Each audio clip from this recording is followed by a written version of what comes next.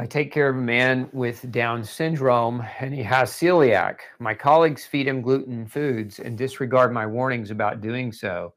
It's in his chart. Is this neglect or abuse? It absolutely is neglect and abuse. I would wrangle those colleagues up and I would have them fired and I would press charges. If that were my family member that was being taken care of and I was paying for somebody to take care of him and they were poisoning him on purpose, you bet we would have attorneys and we would have everything lined up and we would crucify those people for doing that. Now, especially if they're doing it on purpose. Now, if they just are demeaning, look, they shouldn't even be working in a healthcare facility.